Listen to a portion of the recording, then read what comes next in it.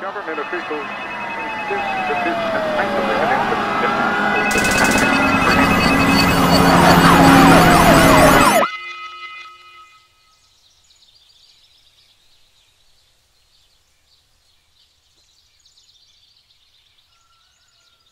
Of course birds saw me, everyone saw me walking along, but nobody knew why. I could have been on a mission.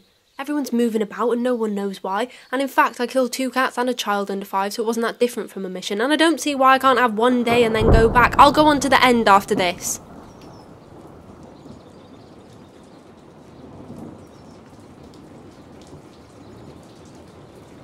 It wasn't so much the birds I was frightened of, it was the weather. The weather here on the side of the Japanese. There were thunderstorms all through the mountains. I went through towns I hadn't been before. The rats are bleeding out of their mouths and ears, which is good, and so were the girls by the side of the road. It was tiring there because everything's been recruited. There were piles of bodies, and if you stopped to find out there was one killed by coffee or one killed by pins, they were killed by heroin, petrol, chainsaws, hairspray, bleach, foxgloves. The smell of smoke was where we were burning the grass that wouldn't serve. The Bolivians are working with gravity. That's a secret so as not to spread alarm. But we're getting further with noise, and there's thousands dead of light in Madagascar. Who's going to mobilise darkness and silence? That's what I wondered in the night.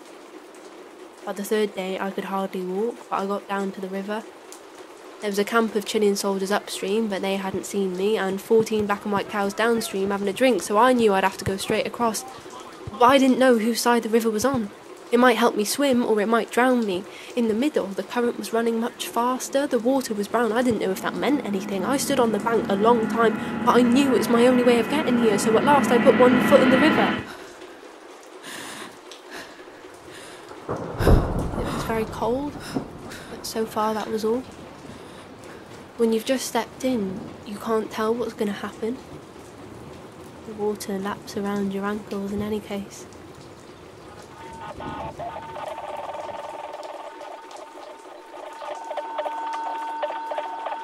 Government officials insist that this an isolated incident.